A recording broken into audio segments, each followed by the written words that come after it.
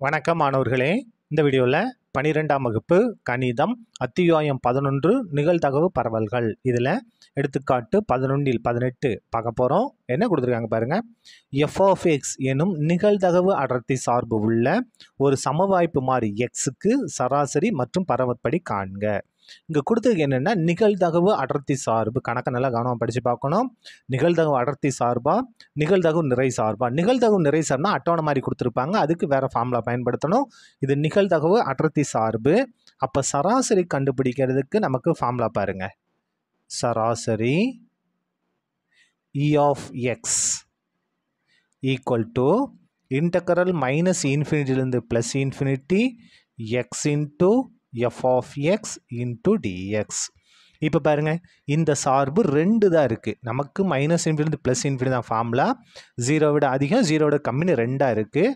அப்போ இப்போ 2 பிரித்து எழுதலாமா? Integral -∞0 x into f(x) into dx plus integral 0 ∞ x into f(x) into dx. இப்போ பாருங்கள் ஈக்குவல் டு பாருங்கள் -∞ 0 அப்படின்னா 0 விட கம்மி. 0 விட கம்மின்னா இந்த முழு மதிப்பு என்னவா மாறிடும்? 0வாக மாறிடும். பாருங்கள் 0 விட கம்மின்னா அதோட சார்பு f(x) 0 தான். அப்போ 0 ஃபுல்லாகவே 0 மாறிடும். இன்டகரல் 0 x அப்படியே வந்துடும். இந்த இடத்த பாருங்கள் 0 அப்போ 0 விட அதிகம். அப்போ > 0னா இந்த இதை நம்ம பயன்படுத்தணும். f(x)க்கு பதிலாக லாம்டா இன்ட்டு இன் அடுக்கு -λx இன்ட்டு dx. இந்த ப்ளஸ் 0ல் எதுவும் ஆக போகிறத விட்டுடலாம். இந்த லாம்டாவை நம்ம வெளியே எடுத்து வச்சிடலாம். இன்டகரல் 0 x இன்ட்டு இன் அடுக்கு -λx இன்ட்டு dx. இந்த இடத்துல நம்ம காமா தொகையிடலை நம்ம பயன்படுத்த போகிறோம். காமா இன்டகரல் ஃபார்முலா பாருங்கள். இந்த இடத்துல எழுதுகிறேன்.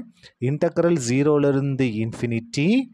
x இன் அடுக்கு n இன்ட்டு இன் அடுக்கு -ax இன்ட்டு dx. இப்படி இருந்துச்சுன்னா நம்ம எப்படி எழுதலாம்னா n⁴ பை a இன் அடுக்கு n+1. இந்த ஃபார்முலா தான் இந்த ஸ்டெப்பில் நம்ம பயன்படுத்த போகிறோம்.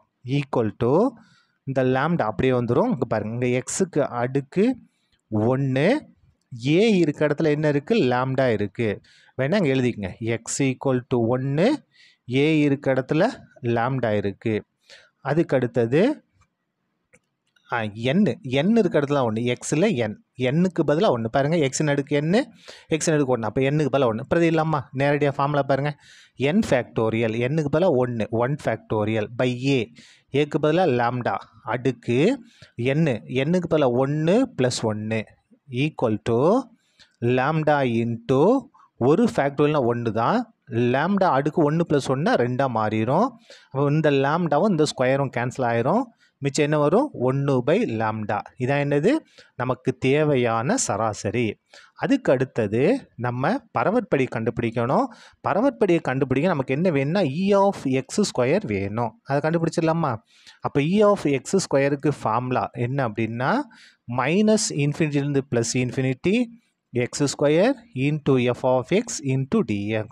இந்த முதல்ல இருந்துச்சு அதே மாதிரி தான். -∞ 0 0 2ஆக பிரித்து எழுத போகிறோம். பாருங்கள், integral -∞0 x² into f(x) plus integral 0 f(x) into dx. ரெண்டாக பிரிச்சிட்டோமா?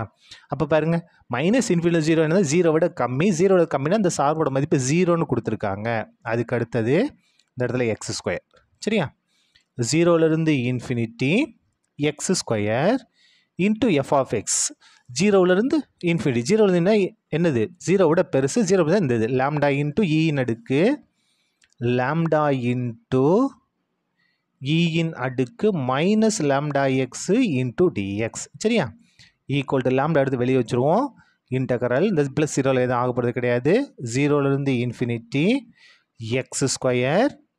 அதுக்கு அடுத்தது இன் அடுக்கு -λx இன்ட்டு dx. பாருங்கள், இதே ஃபார்முலா தான் நம்ம பயன்படுத்த போகிறோம். காமா இன்டகரல் இதே ஃபார்முலா தான். இங்கே என்ன இருக்குது பாருங்கள், n இருக்க இடத்துல 2, a இருக்க இடத்துல லாம்டா. அப்போ n equal to 2, a equal to lambda. அப்போ என்ன வரும் பாருங்கள், n⁴ பை a இன் அடுக்கு n+1. இந்த லாம்டா அப்படியே வந்துடும். நமக்கு என்ன வேணும்? n factorial. nக்கு பதிலாக 2 இருக்கா? அப்போ 2 ஃபேக்டோரியல் பை ஏயின் அடுக்கு n + 1. ஏவோட மதிப்பு என்ன? லாம்டா அடுக்கு n + 1. என்னோட மதிப்பு 2 + 1. சரியா? இப்போ பாருங்க, லாம்டா இன்ட்டு 2 ஃபேக்டோரியல் 2 தான், 2 பெருக்கல் 1 2 தான், பை லாம்டா அடுக்கு 3. இதை கேன்சல் பண்ணுங்க. இந்த லாம்டாவும் அடுக்கு 3ல் 1 குறைஞ்சி என்ன வந்து 2 வந்துடும். அப்போ 2 பை லாம்டா ஸ்கொயர். எதோட மதிப்பு? இ ஆஃப் எக்ஸ் ஸ்கொயரோட மதிப்பு. இப்போ தான் நம்ம என்ன கண்டுபிடிக்க போகிறோம்? பரவற்படி கண்டுபிடிக்க போகிறோம். பாருங்க, பரவற்படிக்கு formula equal to E of X square minus E of X the whole square equal to E of X ஸ்கொயருங்க நம்ம கண்டுபிடிச்சிட்டோம். என்ன? 2 by lambda square, 2 by lambda square minus E of X. பாருங்க, சராசரி தான் இ ஆஃப் எக்ஸ் நம்ம கண்டுபிடிச்சி வச்சுருக்கோம். எவ்வளவு? 1 பை லாம்டா, 1 பை லாம்டா அடுக்கு 2 ஈக்குவல் டு இந்த 2 பை லாம்டா ஸ்கொயர் எந்த மாற்றம் இல்லை, மைனஸ் 1 ஸ்கொயர் பண்ணால் 1 தான், லாம்டா ஸ்கொயர் பண்ணால் லாம்டா ஸ்கொயர் ஈக்குவல் டு பகுதி சமமாக இருக்குது. ஒரு தடவை எழுதிக்கிட்டால் போதும். லாம்டா ஸ்கொயர் தொகுதியை நம்ம அப்படியே கூட்டலாம் அல்லது கழிக்கலாம். இங்கே கழித்தல் இருக்குது. 2 - 1 1. அப்போ 1 பை லாம்டா ஸ்கொயர். இதான் என்னது? நமக்கு தேவையான பரவற்படி. 1 பை லாம்டா இருக்கா? இது வந்து நமக்கு தேவையான சராசரி. சரியா? அவ்வளோதான், இந்த கணக்கு முடிந்தது. நன்றி.